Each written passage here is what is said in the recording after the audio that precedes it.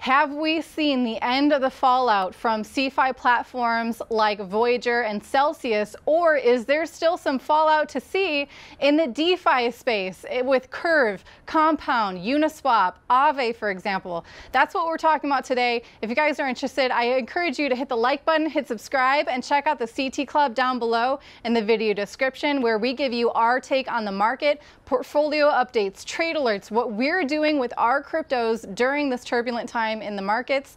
And you can ask questions like this and it might turn into a video like we have today.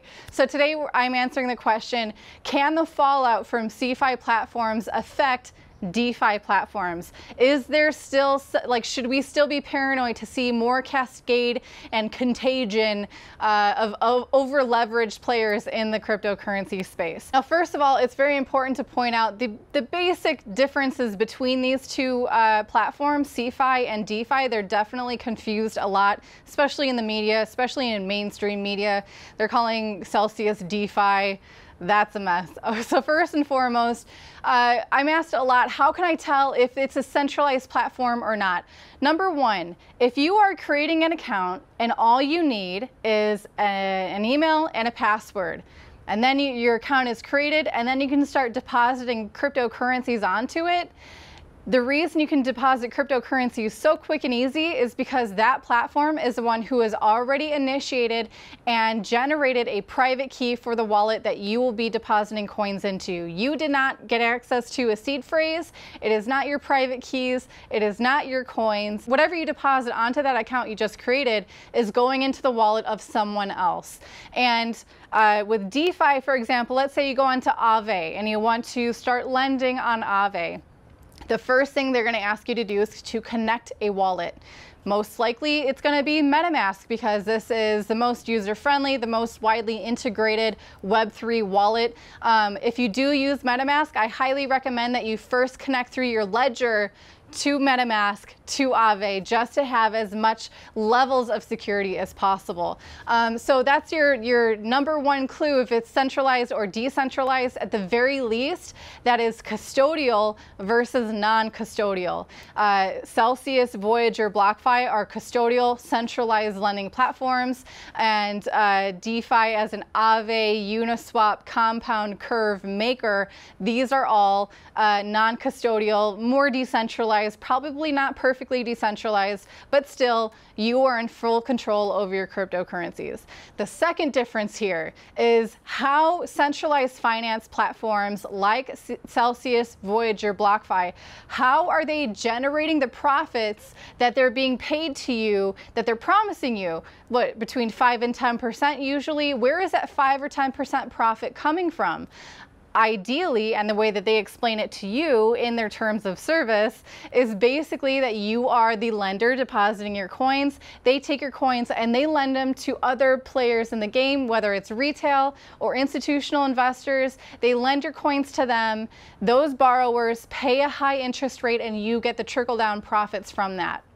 The reality is you have given your cryptocurrency to someone else. They are doing whatever they want or whatever they can with that cryptocurrency to generate more profits to pay out all the people who are coming to their platform for those profits that they were promised. A lot of these CeFi platforms have been caught using other lending platforms like Anchor Protocol and UST. It's one reason why a lot of them got wiped out when UST depegged. Another one was using staked Ethereum. So they were staking Ethereum and using that staked profit, those staking rewards, to pay out their users. And another one they were using was an arbitrage opportunity previously allotted to them through GBTC, Grayscale's Bitcoin Trust. None of those three options have anything to do with direct lending, and all of them were the activities on a lot of these big CeFi platforms. Here's the difference between DeFi, again, like Maker, Curve, Aave, for example. They are purely lender and borrower.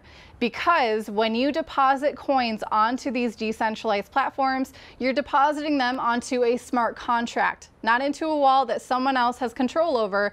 It's a smart contract. If you guys want to learn more what a smart contract is and how to tell if a DeFi platform has secure, audited smart contracts, please check out the links for the videos down below. I've done a lot of safety videos in that regard.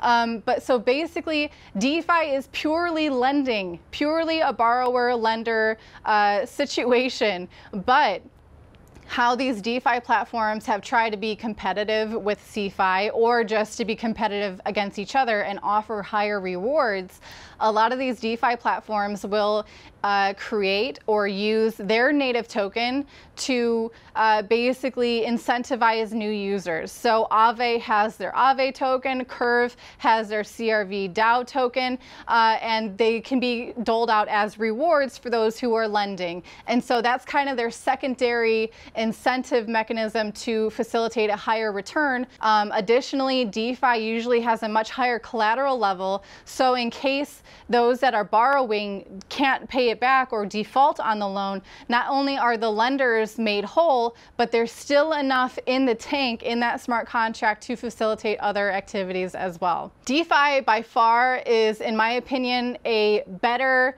philosophically, a better alternative to CeFi because it is trustless, permissionless, non-custodial, more decentralized options than things like Celsius or BlockFi. There's lots of ways that DeFi can also be exploited. With DeFi, there's lots of insurance protocols that do pay out, that are successful. I will be doing a video on that. I've been planning to do that for a while. Now that we're in a nice healthy bear market and everyone's interested in learning more about what makes cryptocurrency valuable, how you can avoid scams, I think insurance is a great way to do that as well. So stay tuned for that upcoming video. I'll be publishing it very soon. But anyway, I hope this answered your question.